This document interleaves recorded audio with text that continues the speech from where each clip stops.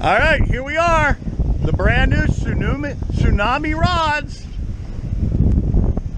Putting a little action in them. Anti-foul guides, nothing fancy. Got the brand new Shimano Dakota 500 on there. Pulling in hopefully a big RB.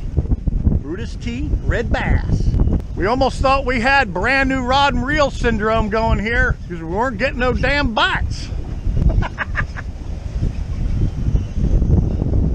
Working out perfect. Here we go. What'd you say you weighed? 17, 18? All right, I guess 20. We'd like bigger. They do get up to 40 pounds, 45. So there we go. That's a good one. All right, we had a double header on, but then only one stayed. We got my boy here. He's chugging her in.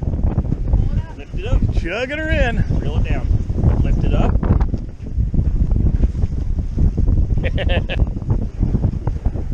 All right, let's drop that line. All right, putting the Tsunami rods to the test. It's kicking his butt. There we go, got another. Cole, look at me real quick. Got it. Nice Brutus T redfish. All right, double header. Truly two of them on at the exact same time. Smoking out the drags. Double header. Oh God.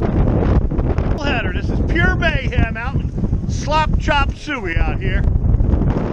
Mayport Jetties, Jacksonville, Florida.